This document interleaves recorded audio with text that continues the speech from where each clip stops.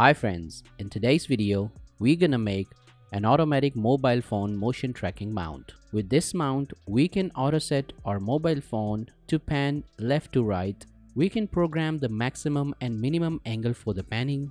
We can also adjust the speed of motion. It's gonna be an interesting project. I hope you're gonna enjoy this video. So without further ado, let's start this video.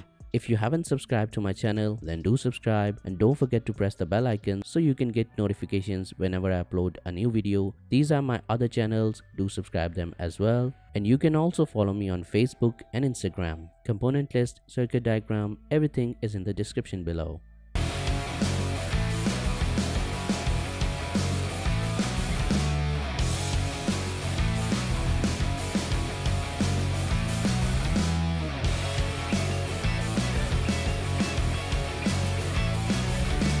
These are the components we are going to use to make this project.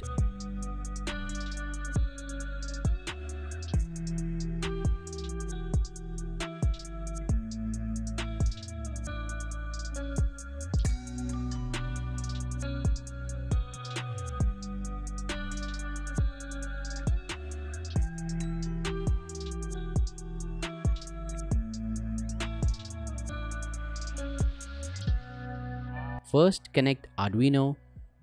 After that, connect the LCD and connect its VCC pin to 5V pin of Arduino, its ground pin to ground pin of Arduino, its SDA pin to A4 pin of Arduino, and its SCL pin to A5 pin of Arduino. After that, connect a push button and connect its one pin to pin D2 of Arduino and its other pin to ground. After that, connect another push button and connect its one pin to pin D3 of Arduino and its other pin to ground. After that, connect another push button and connect its one pin to pin D4 of Arduino and its other pin to ground. After that, connect another push button and connect its one pin to pin D5 of Arduino and its other pin to ground. After that, connect the servo motor and connect its VCC pin to 5V pin of Arduino and its ground pin to ground and its signal pin to pin D9 of Arduino. So we have completed all the connections. Now let's fix the mobile phone mount onto the servo motor.